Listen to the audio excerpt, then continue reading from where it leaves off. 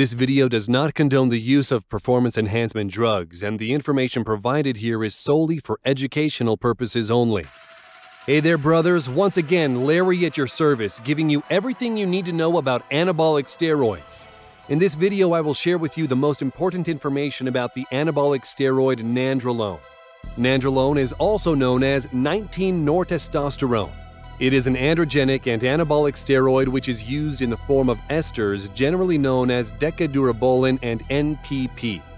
Later, I will discuss to you the features and differences between these two esters. So, what is Nandrolone used for? It is used in the treatment of certain diseases such as anemia, osteoporosis, and breast cancers. Its positive effects include muscle growth, appetite stimulation, increased red blood cell production, and bone density. But apart from its medical uses, Nandrolone is also used for physique and performance-enhancing purposes by competitive athletes, bodybuilders, and powerlifters. Arnold Schwarzenegger has always considered decanoate as his favorite steroid. So, my dear friends, how is Nandrolone administered into the body?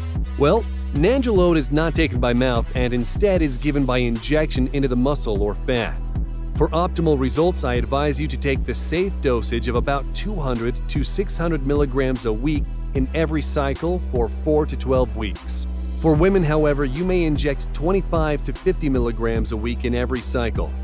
Remember, guys, it is important to properly protect yourself and take all necessary precautions when using Nandrolone.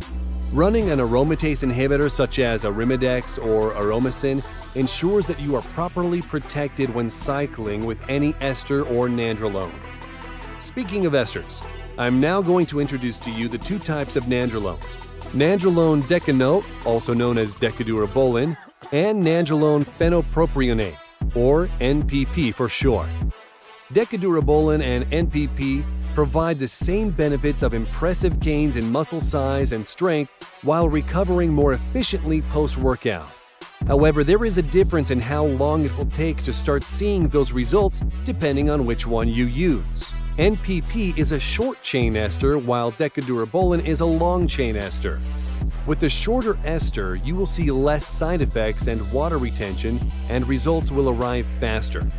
On average, users of NPP will see size gains within 2 weeks or less, while those taking decanoate will have to wait about a month. The pros of using Deca instead of NPP is that you will have to pin less often, and since you will be bulking anyway, the extra water retention shouldn't bother you. I suggest that you pick the type which best matches your lifestyle and your goals. I recommend you use NPP if you want to compete and don't want your test to show up positive, while you go for decanoate if you are just a recreational user and want to pin less often. Decanoate is predominantly used for bulking purposes. However, since it only builds a moderate amount of lean muscle, it is often cycled with other, more potent anabolic steroids such as Anadrol and Dianabol. Decanoate will also help you gain a lot of strength. Kimbo Slice is famously on Deca year-round. Deca or NPP is best stacked with testosterone, as testosterone will enhance your sexual desire as Nandrolone is lessening it. So it could counter each other. Also, to increase the effect of mass gain, I suggest stacking Nandrolone with Dianabol or Anadrol along with testosterone. Also, do not forget to take your Arimidex while you're on Nandrolone. Recommended dosage of Arimidex is 1 milligram a day 7 days after your first shot, and take Arimidex to the end of your cycle.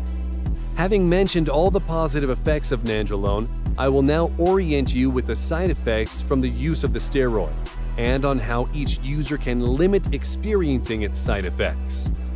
The side effects of Nandrolone include symptoms of masculinization like acne, increased hair growth, voice changes, and decreased sexual desire.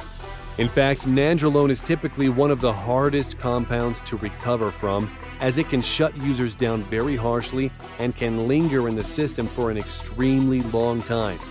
That is why users who plan on using it should cycle on and off, and on your off cycle, you should do an extensive PCT. PCT, or post-cycle therapy, is a period of medication treatment that follows the use of performance enhancers. A substance like Nandrolone will result in 100% suppression of natural production after a single 100 milligram dose.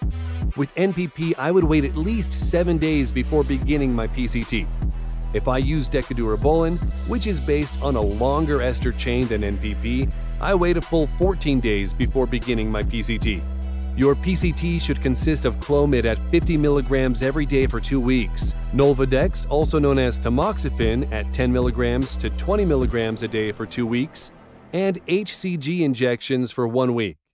Alright guys, this has been your friend Larry once again giving you this advice to regularly consult health professionals in considering the use of anabolic steroids. Till my next video.